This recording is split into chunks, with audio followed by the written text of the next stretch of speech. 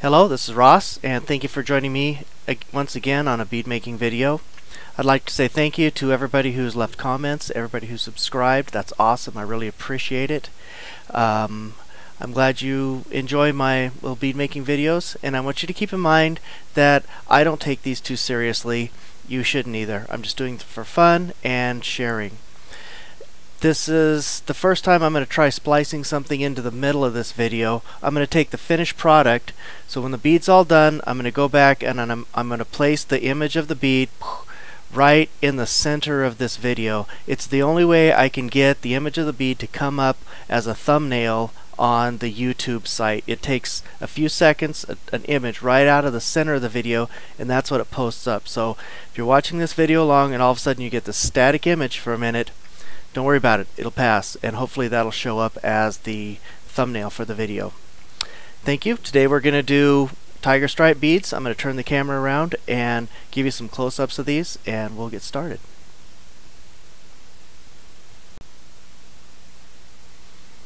Okay, in this video we are going to make tiger stripe beads, something similar to these. I made various sizes and shapes just as examples.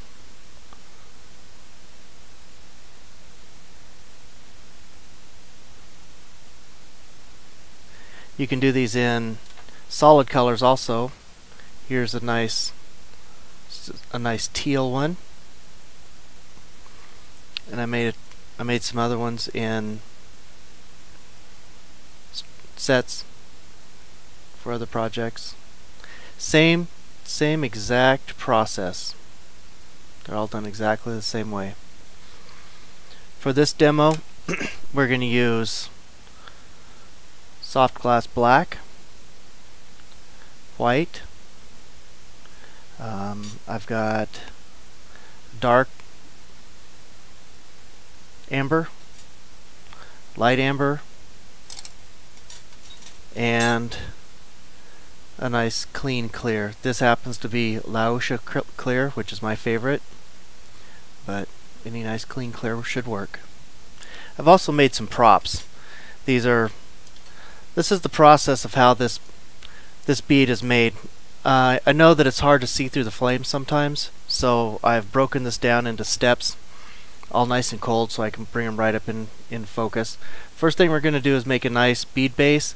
It doesn't have to be, it's okay if it's sloppy. We're going to stack a lot of stuff on top of here, so don't spend a lot of time making your bead base perfectly shaped. The bead I'm going to make is going to wind up being barrel shaped, so I made a roughly barrel shaped center.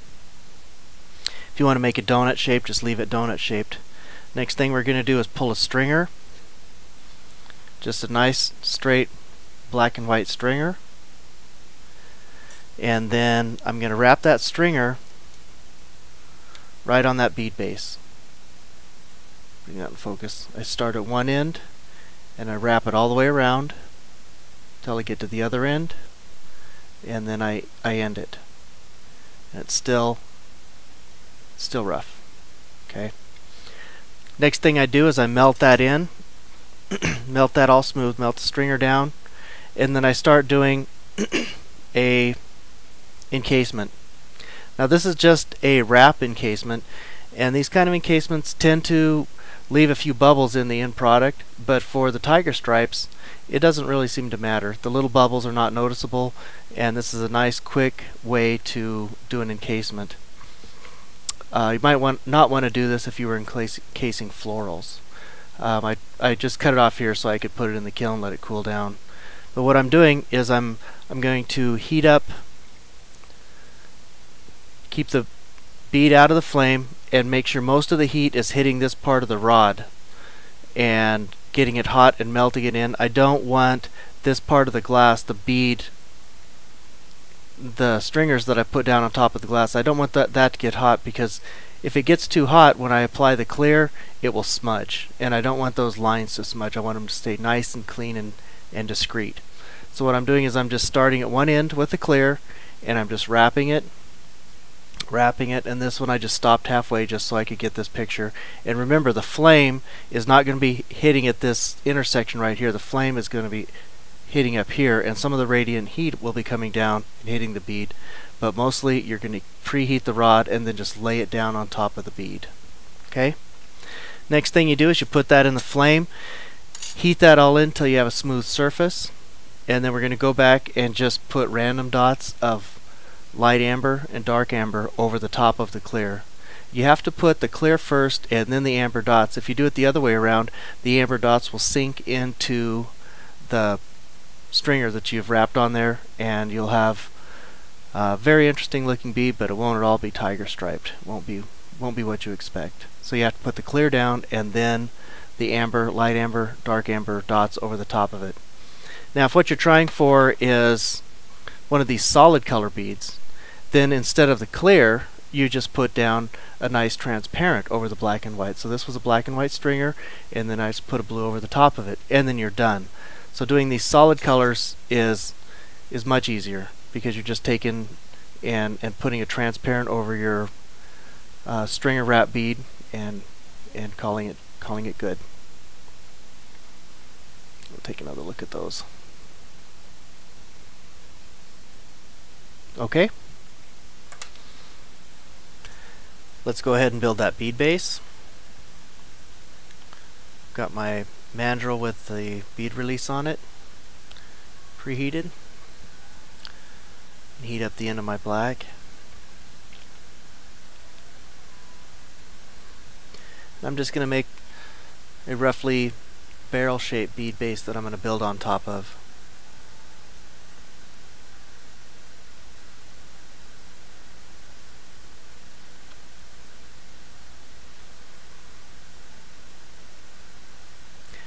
I just want to save my stringer. I don't want to build the whole bead base out of stringer, because I have to take the time to build the stringer, and it's just more efficient. Build on top of something, and generally you don't want to build on top of the white, because it's very soft, and the beads can sometimes tend to crack if you build a bead base out of white. I've seen very nice ones, very nice tiger stripe beads where the center part was made out of the amber rods, so that's also good. So what I have here is just this very casually made barrel-shaped bead I'm going to build on top of. Now while the bead's still hot, again, like always, I'm letting the bead maintain some heat, but I'm holding it underneath the flame and off to the side. Now I have to keep my stringer running along the edge of the flame right down the side so that heat goes into the flame. I don't want to push it through the flame, otherwise it'll melt too fast and it'll just glob onto the bead. So I'm going to start on this end. I'm heating up just the contact point of the stringer, placing it down, and I'm just very carefully letting the stringer get to about the melting point of taffy or something. I want it to be kind of rubbery when it goes on there. I don't want it to be goopy.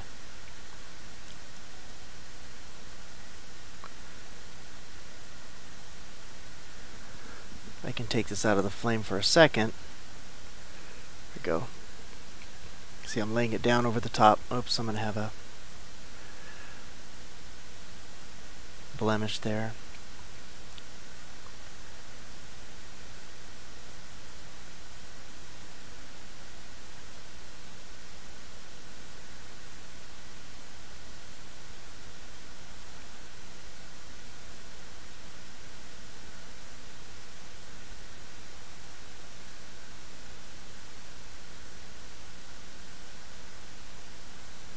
There we go.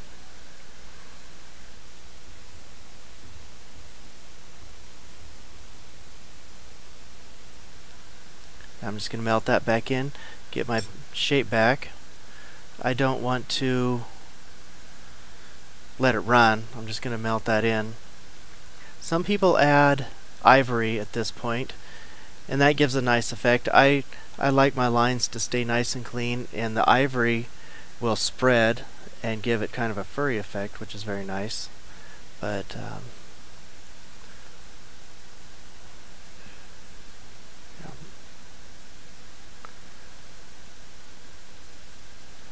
I'm just getting it back into a barrel shape.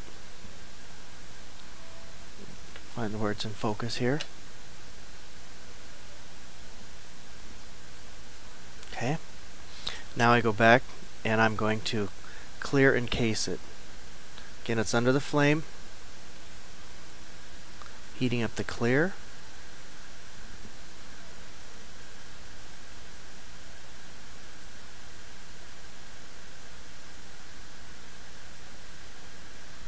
Okay, as soon as this gets hot, goopy. And this one I want it to be fairly liquid. I don't want the hot clear that I'm applying to the surface to drag glass from underneath it and smear. I'm kind of angling it down so that I'm kind of squeeging it into and overlapping it on the last wrap that I did. I know this is very hard to see because it's all right in the flame. Take it out of the flame again. So I'm just squeegeeing it down as I wrap it.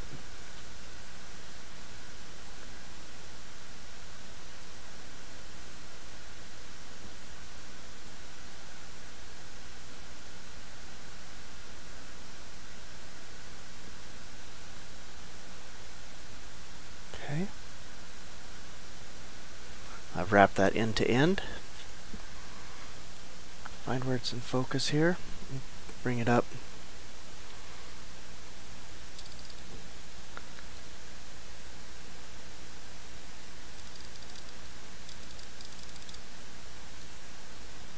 Better crack it.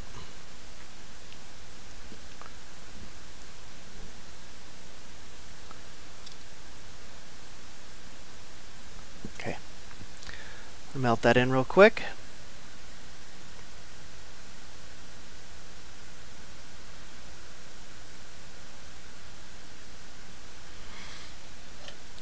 I take my graphite marving pad at this point. You can use whatever you've got, and I just push the clear down so it almost makes contact with the mandrel.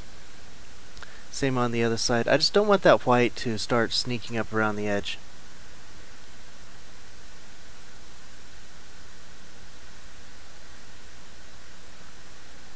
Sometimes I'll use a tungsten rod for that and just get very careful and push it down.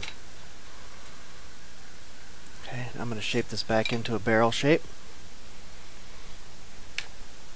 Oops.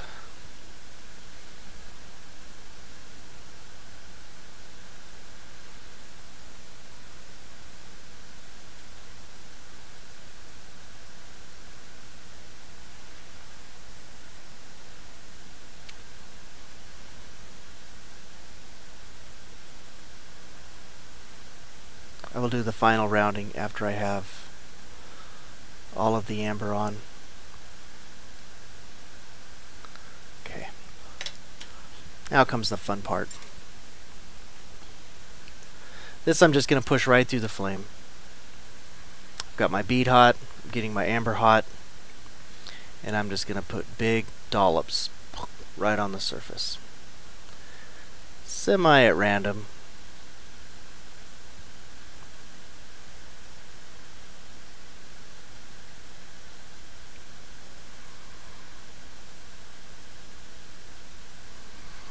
Okay, there we have the amber, the dark amber. I'm going to go back with the light amber, put these in between. It helps to preheat your rod. Sometimes I get in a hurry. Okay, I'm just going to place these in between. I want there to be light patches and dark patches, so I'm not trying to do a very even coating. I want it to be splotchy.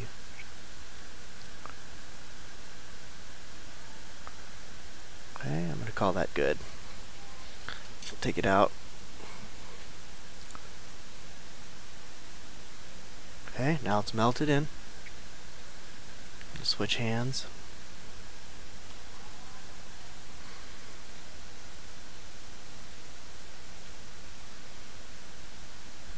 Now I've got the heat blasting right on the center of the marble, but I don't want, right on the center of the bead, but I don't want to heat it too much. I'm just going to get the outside hot. Glass is a good insulator, so I'm going to make sure that the outside of the bead gets very hot, but I want to stop just short of when the inside of the bead starts to move. So I know it's all pretty washed out on the screen, but I'm just getting it to where the outside is starting to flow around, but the inside hasn't moved on me yet. And now I'm going to roll this out. I'm rolling this like it's a tire. I don't want to smear it.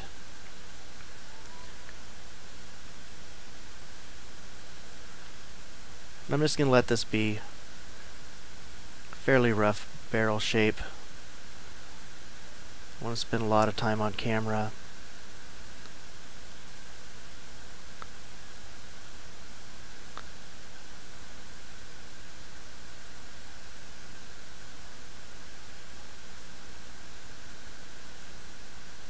Okay, I'm just heating up one end. I'm going to start bringing one end down to a barrel shape, letting the other end of the bead be solid. Okay, just work one end at a time. If you can see that. I'm going to work on the other side.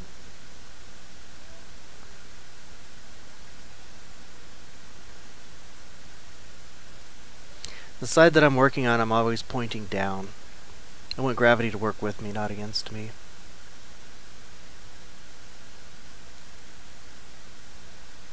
Okay, I've got this end hot, starting to move a little bit. I'm going to roll it out. Move it out of the flame here. Okay, and I can true up the ends. Okay.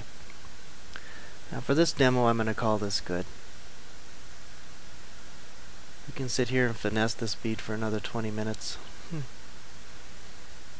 But I'm going to go back and just fire polish it.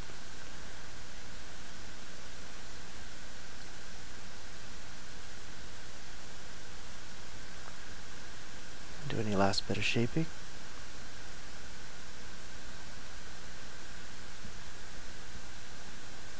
Okay. And I think this is good for today's demo. Let it cool down, take a look at it, and then into the kiln it goes. Let some of the heat come out.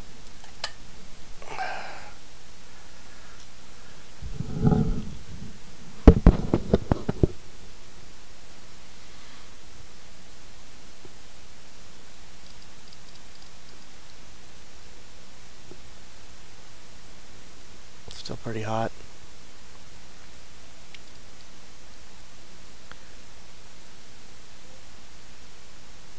Well, I got a little bit of a smudge in there, but it's the way things go. Okay, thank you very much for joining me, and that's all for this demo.